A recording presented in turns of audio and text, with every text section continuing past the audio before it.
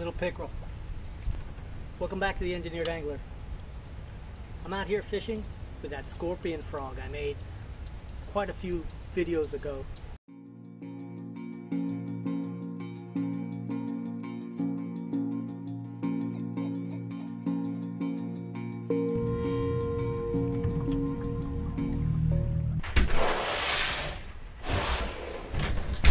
Well, it was a beautiful sunset. I didn't catch anything, but I've got this bad boy, and I've got a piece of camphor in the lathe ready to go.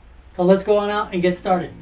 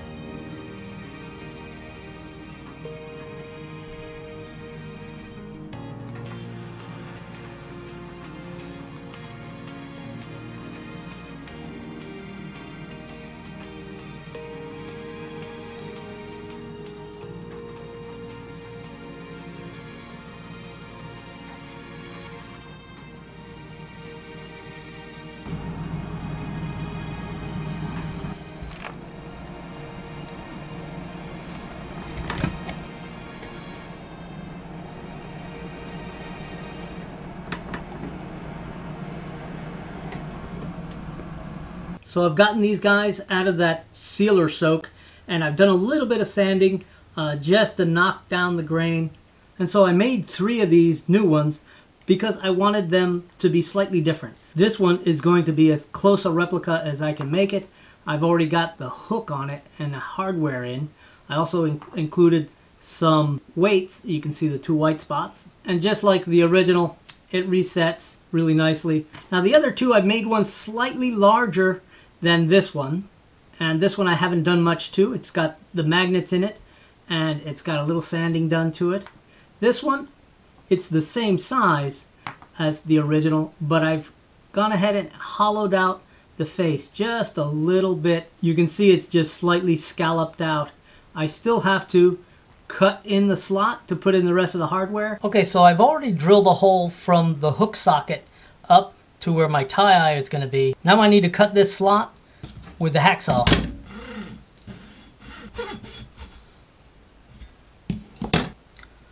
So that should do it. I should be able to get a wire in here. Now we need to make some proper hardware to get that hook on there. I'm going to use the same wire I use for all my harnesses. It's a 174 pound leader wire, and first I'm going to make an eye for that hook. I'm going to go ahead and put the hook on. And now I'm going to finish the eye over here on the twister.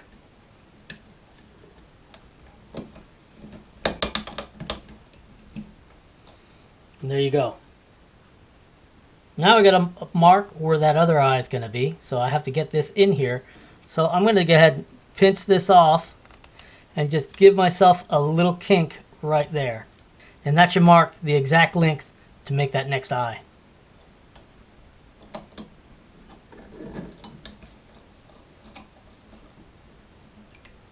There's the hardware. Okay, so now I should be able to just put this bad boy in here. You got to get that nicely shoved down in there, and then this one will fall into place right along the center line. I'm going to go ahead and drill the holes for the ballast weight. I'll clean it out, and then one on the other side.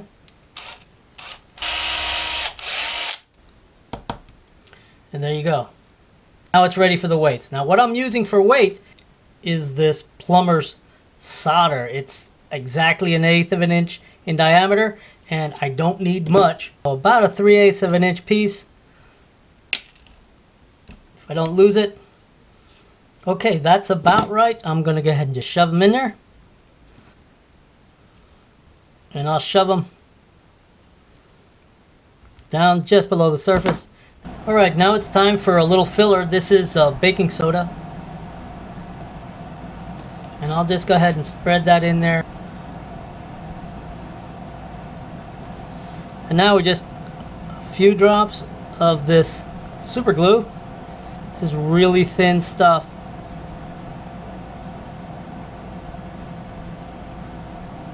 I'll sand that back a little later. Let's get this stuff done here. Just have to be a little careful not to glue the hook in place, because that'll defeat everything. Alright, so now it's just a matter of sanding this mess down and getting it to look more like this one. And this one's nice and smooth and ready to rock. Well, I really like the way these frog eyes look, so I'm going to use them again. I've still got a few of these, so I'm going to go ahead and drill these out.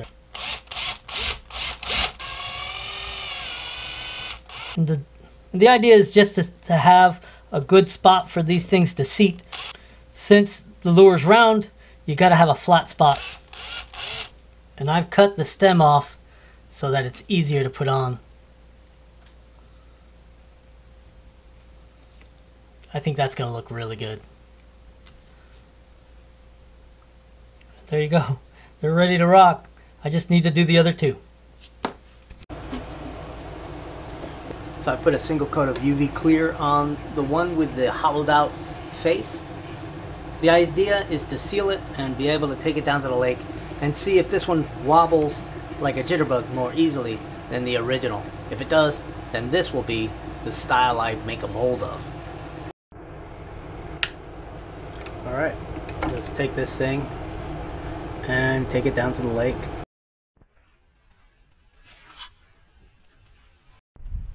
Okay, we're down here at the dock. It's hot and a little bit breezy, so hopefully the sound won't be too bad. My intention is to see how hard it is to get the new ones to wobble. Now the old one, the original design, you have got to crank it back at a pretty good steady pace to keep it wobbling. Let's see if I can get an easier wobble out of that one with the concave face. Okay, here's the original. I'm going to go ahead and toss this out just a little ways.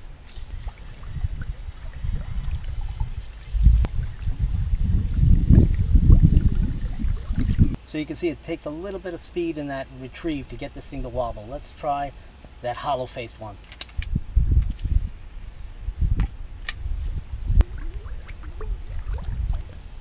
So I'm not sure how obvious it is on the video, but it wobbles differently. It's just as difficult to get the wobble. You got to crank it at the same speed, but it wobbles at a higher frequency. It's a little tighter wobble. I don't think I like it as much. I think I'm going to stick with that flat face. So let's go back to the shop. Well, I think I'm done with the experimentation. I have what I want, and that is a lure that conforms with my original concept. What I wanted out of this lure is a topwater lure that was completely weedless, that allowed it to go through the heaviest vegetation without getting hung up, and then when you pull it out to the open water, you can use it as an action lure, wobbling across the water and attracting that open water bite. As far as making a mold, I've got what I want.